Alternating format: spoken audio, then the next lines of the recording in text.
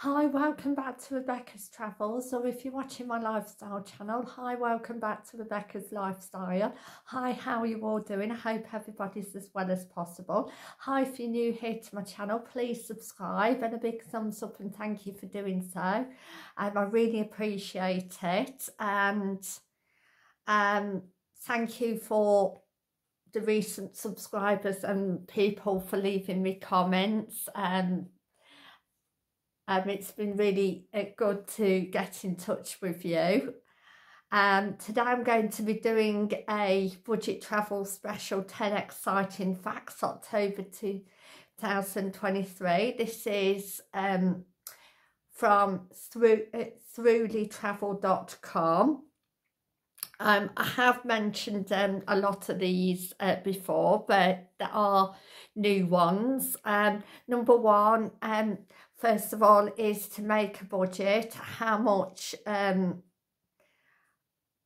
to budget for. Travel is completely personal, and it will depend entirely on your situation.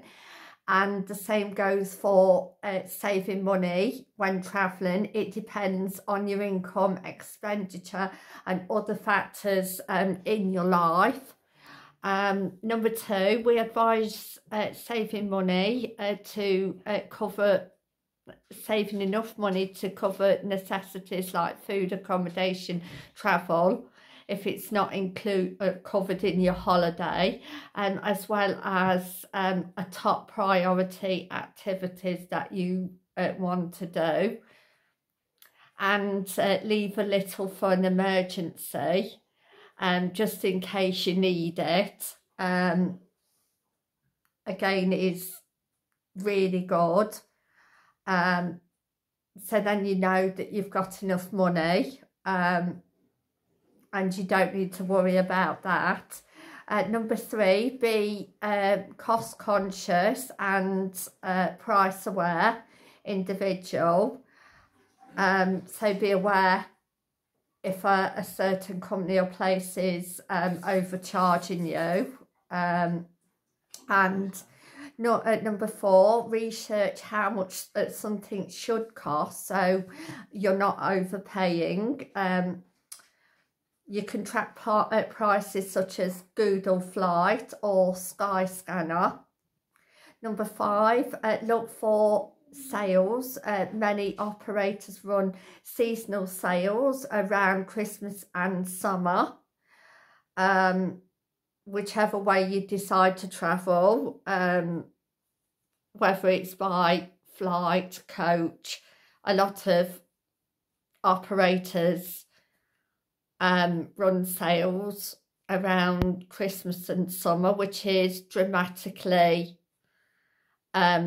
will dramatically cut your costs.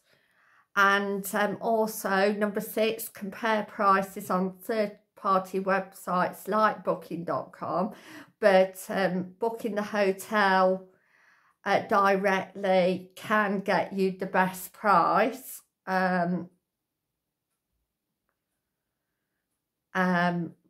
For your accommodation. Also, number seven, booking a non-refundable rate is always cheaper than booking a flexible rate. So if there's no reason why you're going to change your plans, then you might as well book a non-refundable rate, because obviously you're going to save more money that way. But obviously, again, it depends on your situation. If you think your plans are going to change, then you'd be better to book the flexible refundable rate.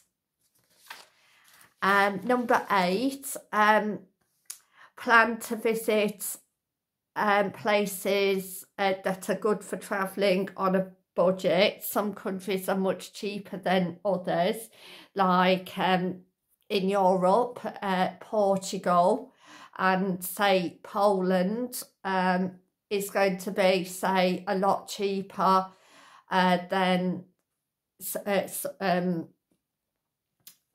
than say somewhere like, say, the Canary Islands, or say some of the Greek islands, as mainland Spain and mainland Greece is cheaper than going to islands.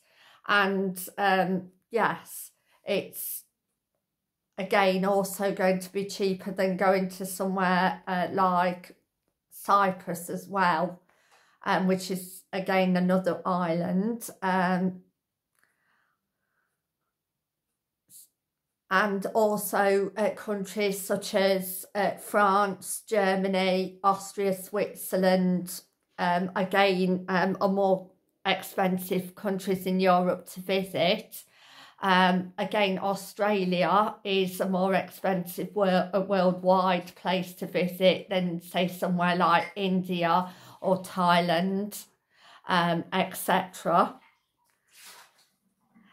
So, number 9, always read reviews to find hidden perks like free upgrades. Read TripAdvisor reviews on the accommodation that you want to stay in.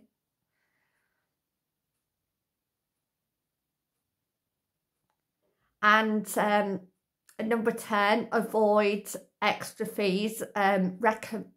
Recommend using a travel card like Revolut when travelling abroad to take advantage of the best exchange rates and to avoid overseas charges to your bank, or that your bank may charge you. Again, it depends entirely on your bank, but they recommend using a travel card like Revolut. So I would like to say thank you for watching today, and I'll see you tomorrow with another exciting Marlborough Square update, because the work has definitely started now on Marlborough Square, Colville. So I can't wait to show you the new update on Marlborough Square. So please keep watching and have a good day and night wherever you are in the world. Thank you and bye for now. Thank you. Bye.